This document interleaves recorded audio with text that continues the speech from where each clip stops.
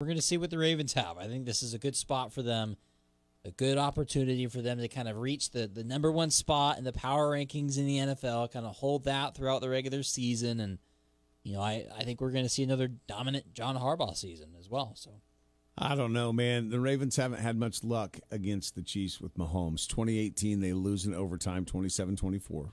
Close game. 2019, they lose 33-28. 2020, they lose 34-20. They do get a win in 2021, 36-35, and then last year they get beat 17-10. But I think the Ravens will win this game. If it was a postseason game, I'd take the Chiefs. Regular season game, I'll take the Ravens because we're going to get regular season Lamar Jackson.